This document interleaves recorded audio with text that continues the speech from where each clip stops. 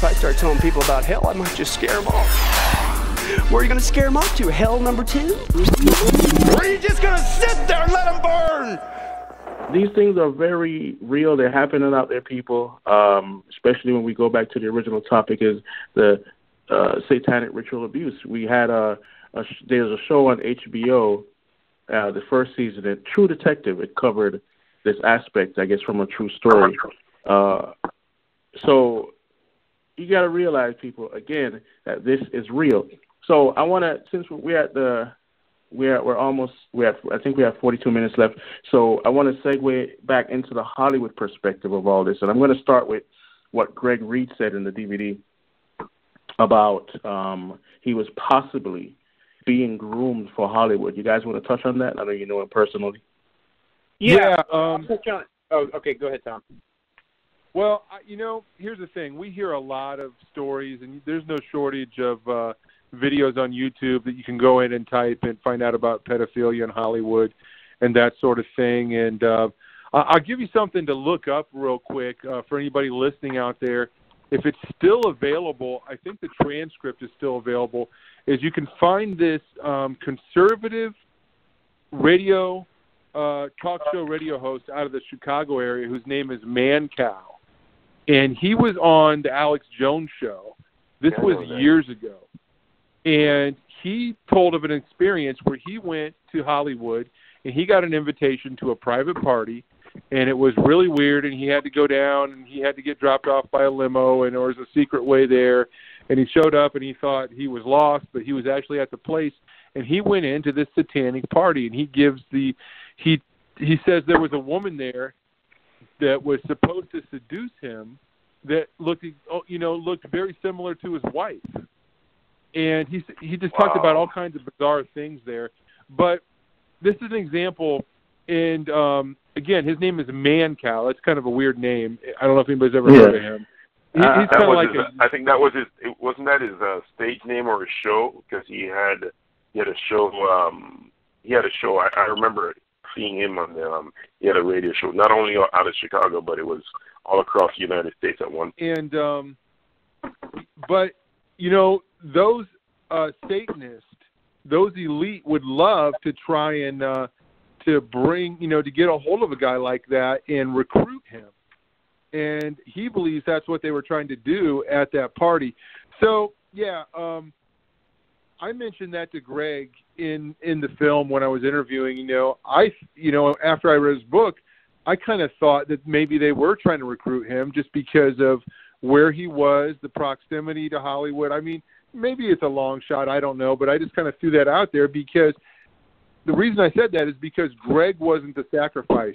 He was the one doing the sacrifice, and he was the one that they were training to do that. So they have purposes for everybody, and they look for, a certain profile of a person. When they're looking for a crazy shooter, they always look for somebody who's had military experience, but they have no father and a strong mother. And usually a mother that hates men, and that's like the recipe for a lone gunman. So, the Hollywood aspect, there's just too much. I don't want to say it's evidence, but there's too many stories out there of these guys being involved in this crazy stuff.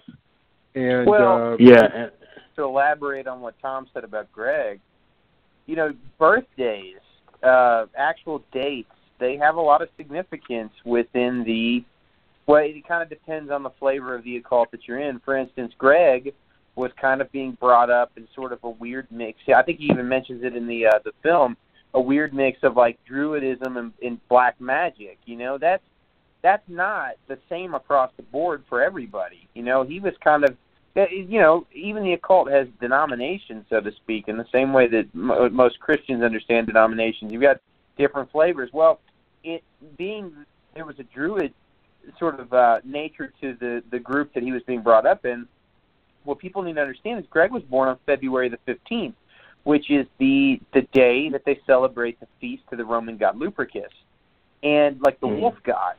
And so what you see is sort of a grooming that was quite possibly that he was chosen quite possibly because of his birthday. Having been born on that day is very spiritually significant.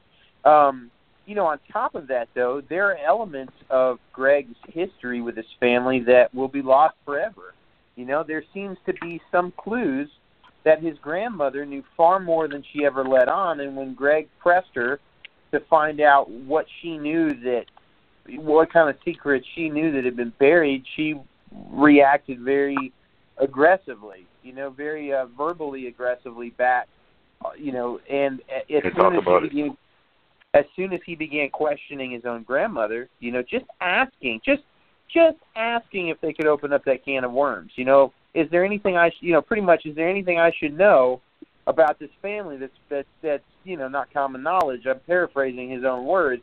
It wasn't long after he began asking those questions that she had a breakdown and she mentally checked out. She became, I think she actually jumped out of a car.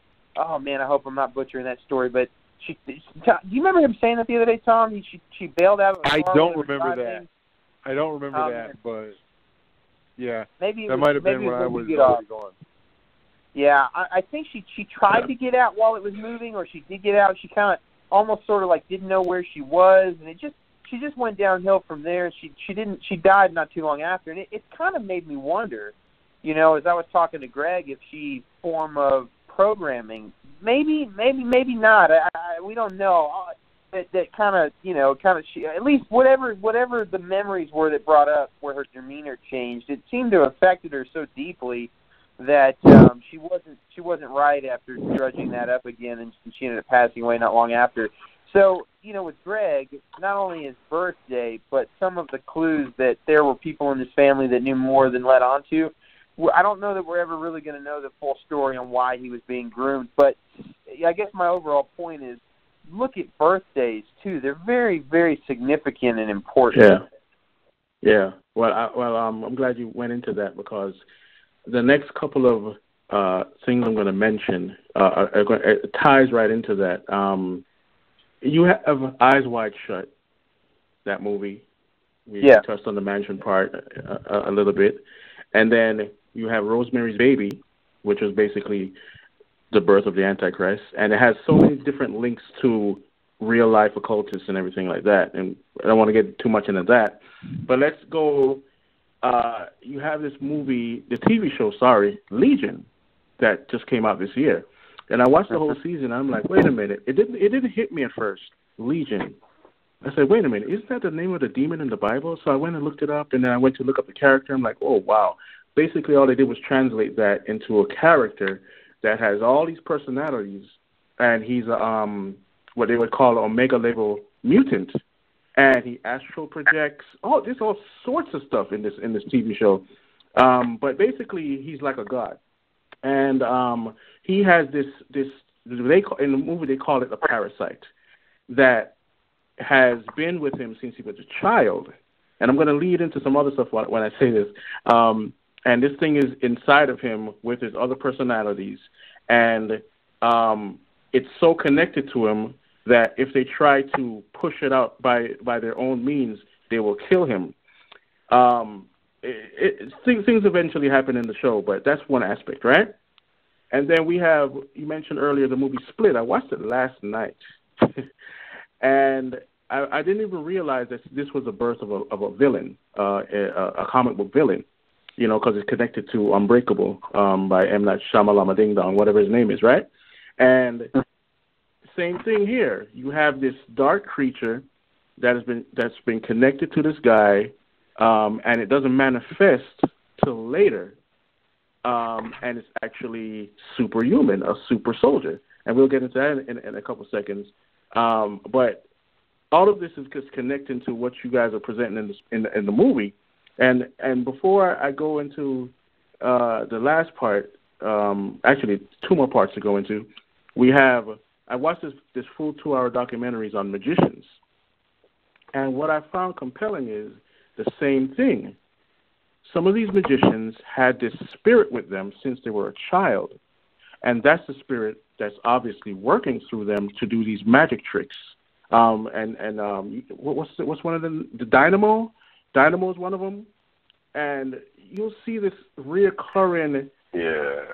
From they were a child,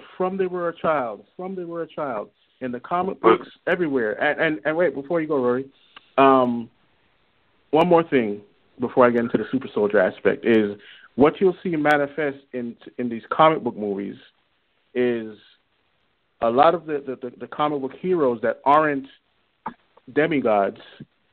The way their powers manifest is through trauma. They have to get angry or beat up or something, and it's still paralleling with the whole conversation. I know I just gave you guys a bunch, but I just didn't want to take up too much time. Go ahead. Well, all right. Well, I was just like what you said, Hulk with the rage, some of these different things that we see, just these reoccurring themes that are happening all across the board. What Chris talked about, the magicians, when we started studying it, it got so dark, I just left it alone because it's evident. It's very evident there that there is a force that's behind it. So I said, yes, it's just flat. I knew immediately that it was demonic. I saw one where Britain Got Talent or America, one of those shows, one of those so-called idol shows where this guy, he comes out and he says, hey, so what are you going to do today? And the guy says, well, I'm going to introduce you guys to my friend, my invisible friend. And this is the way the show is going on. I'm just trying to solidify what Chris was talking about. But this guy went and did a trick or something on stage, and everybody in the audience, they were shocked. But I knew immediately. I said, that's demonic. But we see these same themes that now it's becoming mainstream. People are picking it up and running with it and saying, well, no, it's okay. The Bible says, woe unto those who call evil good and good evil. And they're saying, no, it's okay. We have to embrace this. No, it's not. We need to repel it in the name of Jesus Christ. If you like our videos, don't forget to hit the subscribe button and the notification bell to get all our frequent updates.